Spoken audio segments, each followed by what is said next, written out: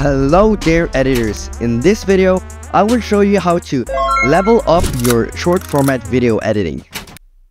For 91% of Instagram accounts and 21% on TikTok. Okay, so the first thing that we're doing is that we're selecting this rectangle tool and we're creating this shape.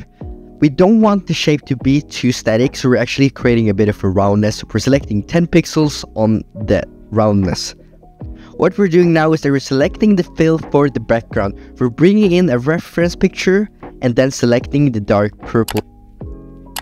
We're now creating the first shape where we will be displaying the information. We're also having 0 roundness on this because we're of course going to be showing some numbers and stuff, so we just want it to be sort of like a graph.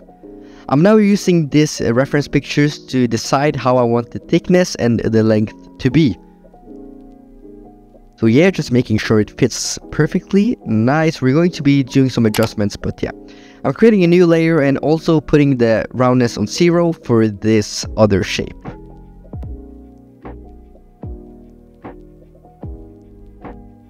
As you guys can see now, we're making it a bit bigger to make it really fit our background, because that's a bit bigger than Devin had.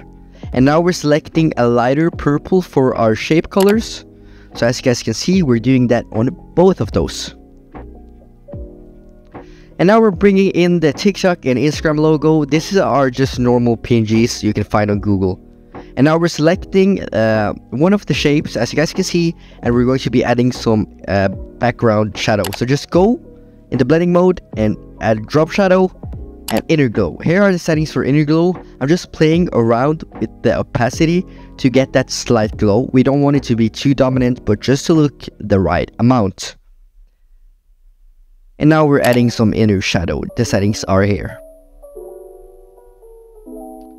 What we're doing now is that we're selecting copy layer style, and then we're pasting it onto the other layer, so we don't have to do all the work twice. We're now selecting the logos and we're adding a simple drop shadow to make it sort of blend better. We're doing this with both of them. Perfect. We are now selecting the background and we're making it 3D. So just copy the settings that I am doing. So this is what we're doing. And also we want to add some drop shadow so we have some more depth as well. And what we want to do now is that we want to group our shapes and our logos. So just press Ctrl G. So once those are grouped, we want to create them to smart objects so we can render them, export them together. And what we're doing now is that we're starting the exporting. We're exporting one layer at a time, and this will be so we can animate it better in Premiere Pro. So we're hiding that one and we're exporting this one. And this you will just do with all of your layers, so export them individually.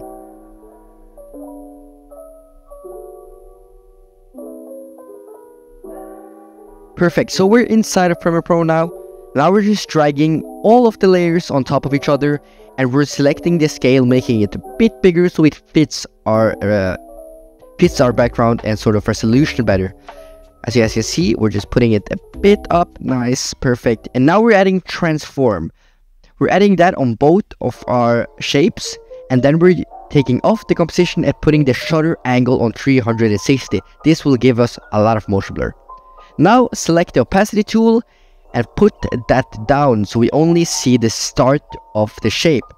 Then you want to keyframe these. And then you want to drag it to when you want it to be at the top. And then you want to just put that up and boom, just like that, you have created a simple animation.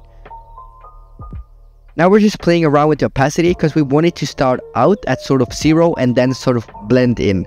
So as you guys can see, the opacity is getting pretty good. So now it's sort of like smoother. We're going to be doing this on both of the shapes, so just do the same. And I'm bringing it up, and boom. Now I need to play with the opacity as well on this one. Okay, so after playing with the opacity, I am pretty happy with the results that we got on this.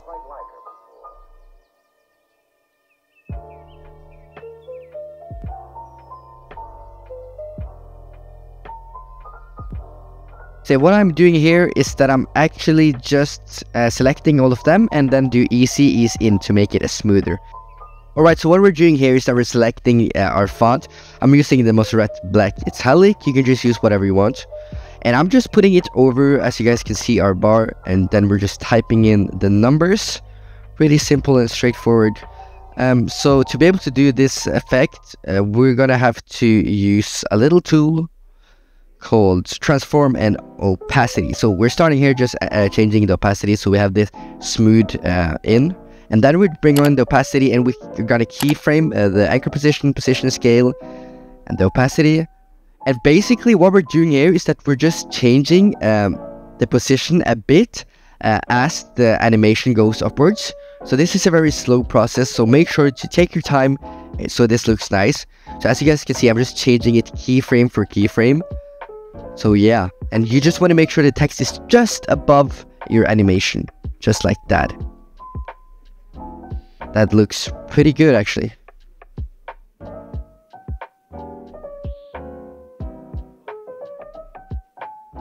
Okay, so now we're doing the same on the other one. We're adding the transform, and then we're selecting the shutter angle to 360. That's very important. Always turn off the composition and have the shutter angle on 360 to get a nice motion blur. We're now just taking the opacity down so we can get a smooth blend in.